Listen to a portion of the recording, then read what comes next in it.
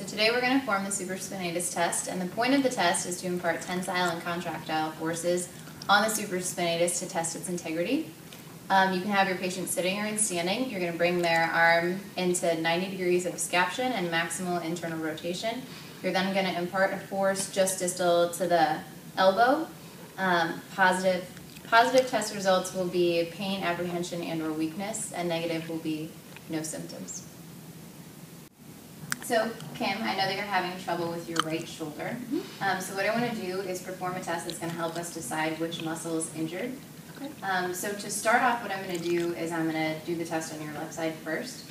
So I'm going to place your arm into a position and then apply a force down. I want you to tell me if you feel any sort of pain, if it maybe feels weak, or if you just don't want me to perform the test, if you're nervous about it. Okay. Okay? So to start, I'm going to bring your arm like up like this, turn it in, and now all I'm going to do is push down, okay? And you hold it here, don't let me move it. Okay.